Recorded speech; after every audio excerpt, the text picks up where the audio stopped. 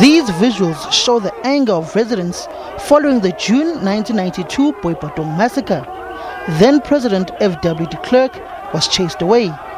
That anger was reignited when de Klerk was interviewed by the SABC on the 30th anniversary of the announcement to unban the ANC and other prohibited organizations. But there's a difference between calling something a crime.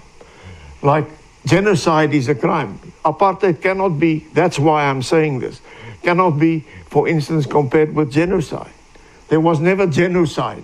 But there was a mass killing of under people. Apartheid. There were many people died. Yes. Mass imprisonment of people. But more people died because of black-on-black violence than because of apartheid.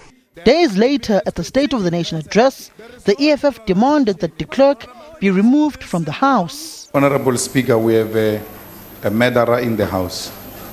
We have a man who's got blood of innocent people in this House, which is supposed to represent the wills of our people.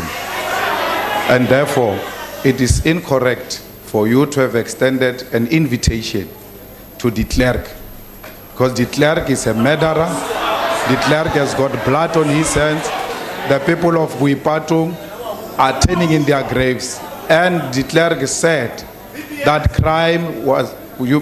apartheid was not crime against humanity. It even led to calls that de Klerk must be stripped of the Nobel Peace Prize. The value of that prize in his hand is meaningless, to the extent that he might even want to return it himself. The point I'm making is very simple. By making these provocative statements, de Klerk is actually perpetrating violence, because apartheid is nothing but brutality and violence. So if you support apartheid, you are supporting violence. So how can the same man, with the one hand, be perpetrating violence and then with the other hand be holding the Nobel Peace Prize? It's a contradiction. If he wants to propagate apartheid, fine, let him do it, but he mustn't do it as a Nobel Peace Prize laureate. The ANC says de Klerk can't continue to enjoy presidential perks if he is unrepentant. It cannot be that Mr. FW de Klerk believes in his own mind that he can continue to enjoy the privileges of being a former leader of the Republic when he carries himself in that irresponsible manner. You know, there's a saying that says, sticks and stones hurt, words don't. But if you use words in an irresponsible manner, you can effectively spark chaos.